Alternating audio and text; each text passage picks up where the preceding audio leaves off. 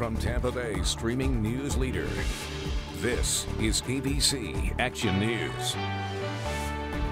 Hello, I'm Wendy Ryan. Dennis has Florida's most accurate forecast in just a moment. But first, here are your ABC Action News Now headlines. A third COVID-19 vaccine is closer to becoming available to you. An FDA committee just voting to recommend Johnson & Johnson's vaccine for emergency use authorization. The vaccine is a single-dose shot. This recommendation will now be sent off to FDA officials, who will then make a final decision on emergency authorization.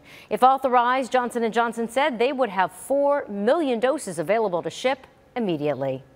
Curriculum at Florida schools will soon have an enhanced focus on mental health. Governor Ron DeSantis and Florida's First Lady Casey DeSantis unveiling a new initiative on Friday. Resiliency Florida will use professional athletes and sports teams to change the narrative surrounding mental health for young people. The state is partnering with the Bucks, the Rays, the Lightning, and other Florida pro sports teams to create online lessons. Coaches and athletes will share their stories of struggling and persevering in life. Schools will also be required to have at least 5 hours of mental health instruction for grades 6 through 12.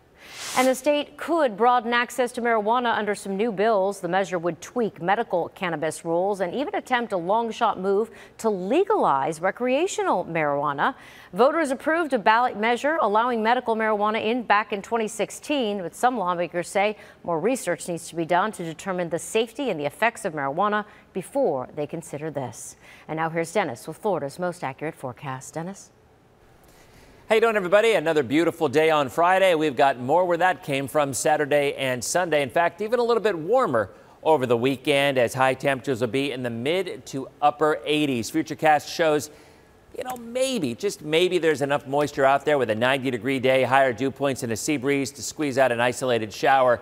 But I seriously doubt it. If this were July or August, it'd be another story. But we're not there yet with a water temperature in the upper 60s. More of the same on Sunday with afternoon highs back up near 90 degrees, as you see it right there. Maybe a cool down toward the end of next week.